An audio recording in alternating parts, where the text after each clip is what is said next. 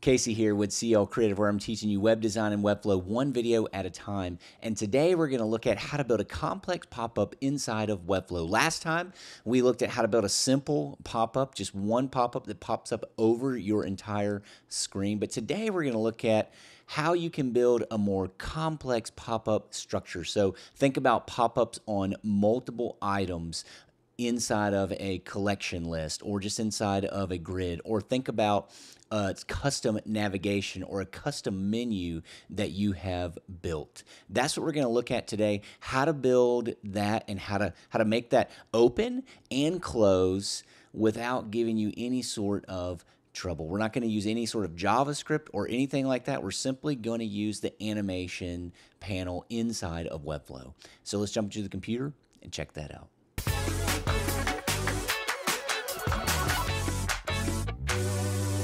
All right, well, here we are inside of the computer. And so what I'm going to do is I'm going to show you the HTML, I'm going to show you the CSS that you need, as well as I'm going to show you the interactions. And really, we're going to focus a lot on what makes the magic of this happen. So if we just get started, we have our benefits component, and this is basically just a grid with two benefit items inside of this. Now, I haven't gone through the trouble to make this into a CMS, collection list, but you could, and it would actually make this interaction easier to set up.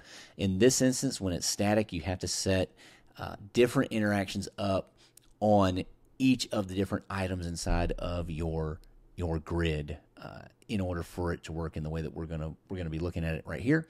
So if you have something like this, I would encourage you to set this up through the CMS. I did not do that because I want to show you the wrong way and the right way in order to set this up and kind of what the differences are.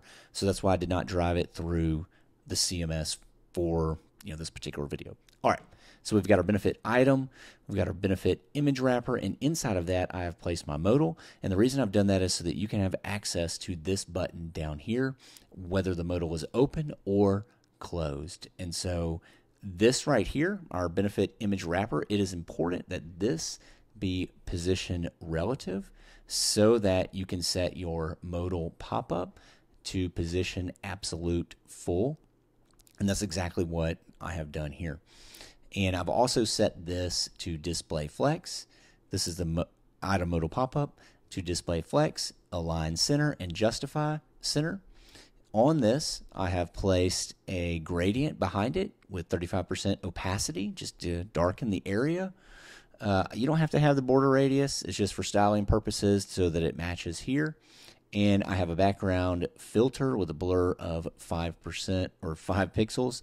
Again, not necessary, but I thought that it looked better than just having the overlay there. Then I have my modal content wrapper with some content inside of this. And I have a box shadow set on there, as well as I've got the width to 80% so that it's not getting too big and looking weird. And I have some padding set on this as well, and the z-index is pretty high, 999. That way it always is staying on top. And the same thing with our item modal pop-up. I have a z-index set on that, and I just set that to 998 so that just to make sure that this modal content wrapper is not behind that. And we've got our close button here as well. Okay, so that is the HTML, that is the CSS. Let's pop into the interactions and let me show you what I have going on here. And so let's just look at these. I'm going to click on the more info, and it's going to pop one up, and I can click on that and it'll close it. Same thing over here.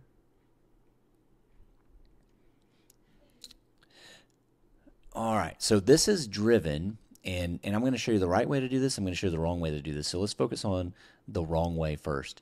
All right, so the wrong way to do this, if you want to have multiple ways to close the pop-up, is to set a first click animation that opens the pop-up on your button, and then to set a second click animation that closes the button on your pop-up. And let me show you why.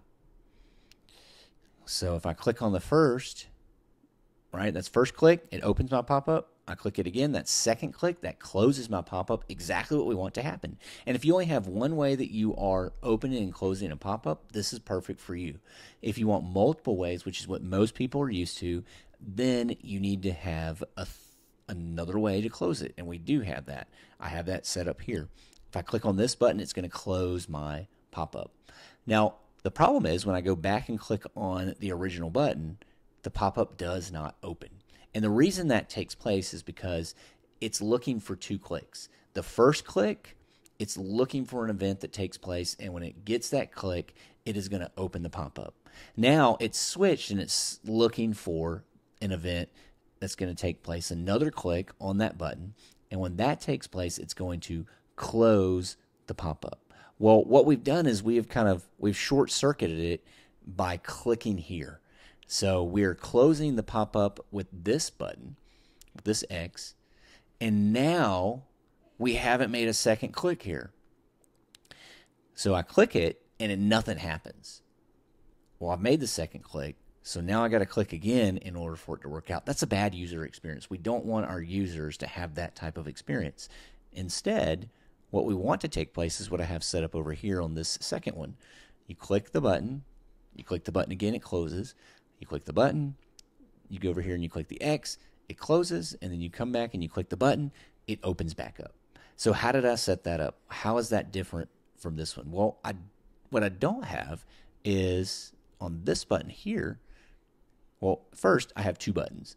I have a benefit button link and I have a hidden benefit button link. Now, just quick pro tip, put your modifier, the one that's going to be hidden, at the very beginning. Particularly if you have a long name like I have here that's more descriptive. I like to be descriptive with my classes. In the interactions panel, you're not going to be able to see, if you name these exactly the same thing and you put hidden on the end, you're not going to be able to see it. So you're going to have a really hard time distinguishing between the 2 buttons. So put your descriptor on the beginning if you're going to use it in interactions. I know we don't normally do it that way. You put the descriptor at the end. But in this particular case, we're going to put the descriptor, the thing that's going to make these 2 buttons different, even though they're exactly the same, at the beginning, just so that we can see it inside of the interactions panel. Okay, 2 buttons is key. So if I go and I just click into this, this is the interaction that is on the button that is showing on the page right now. All that it is doing is my modal wrapper here, or my actual modal pop-up. It's hidden initially. I click the button, it shows. Now you can add in opacities, you can add in all kind of other interactions here to make this pop-up look a lot nicer, but for our purposes I wanted to keep things very simple and just use a hide show interaction. I mean, you have to have hide show, but you can throw in an opacity so it fades in nice and fades out nice. I didn't do that, just simply so that we could focus on these buttons, because this could get a little bit complex. So we have our benefit button, right? You see that, I click that, and the benefit button disappeared. Now if I click on this other one, the hidden benefit, it appeared. And that's exactly what we want to take place. Whenever you click this button initially, our pop-up pops up, and then our buttons basically swap. So the one that's showing, it hides. The one that's hidden originally, it shows. Now the other key to doing this, particularly when you're driving this to the CMS, is you want to make sure that you're not using class. So your trigger is not affecting the classes. Instead, it is affecting the selected element. That's key, so that when I click this, it's not opening this pop-up over here, and when I close this, it's not closing this one here, right? Like, it's only working on those particular elements inside of that item. And so you just do its selected element. That will work perfect in this situation where I have multiples in the grid. You do have to create multiple interactions. If you have a CMS, it works perfect as well. So whether you have 1, 2, 10, or 500, if you use selected element, it's always going to open up the one inside that is connected to the button that you have clicked. So that's another thing that you need to make sure of. All right, so this button right here, want you to see, I've actually hidden this button with a display hidden originally, right? That's why you don't see it here. Now, what you could do is you could show this button. You could use the interaction to set the initial state to hidden, but that just kind of makes the design look weird whenever you're looking at it. So I just went ahead and did a display none here, and I didn't mess with it in the interactions panel. All right, so if we click on this button, you notice that I have another interaction that's set up, hidden button close, and all this does is it just closes our pop-up. It takes our benefit button and it shows it, the one that we hid with the first interaction. It takes our hidden benefit button and it hides it, the one that we just used to click on. And that's all that it's really doing. The other key is that you want these buttons to hide and show at the same time. And so you want to make sure that each of these are starting with the previous action. Or, well, I would say the second one, not the first one, because you don't want the first one here. The second one, right? It is starting with the previous action. So that way the user doesn't see this.